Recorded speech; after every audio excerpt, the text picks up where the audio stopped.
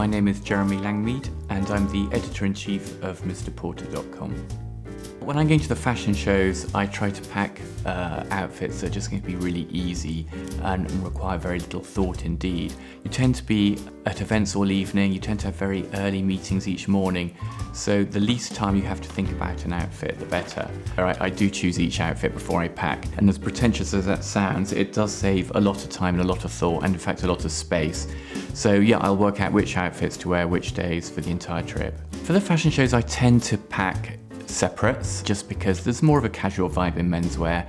However, there is no doubt that a suit is easier. You don't have to think about whether it matches or whether it mismatches correctly. So I always like to pack at least one suit. It's the perfect thing to put on in the morning when you've got a hangover.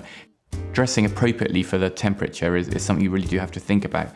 Personally, I find wearing a shirt or a t-shirt under a blazer is the best way. A blazer will hide any sweat stains if you have any, and I do actually think that a blazer somehow insulates the body. It's something to do with the air going around your body with the two layers. I always pack more shoes than anything else. You spend a lot of time looking at shoes when you're at fashion shows. The people opposite you in the rows, you're often waiting, 40 minutes, half an hour for a show to start, and so you just focus downwards rather than stare at their face, which might seem a bit rude.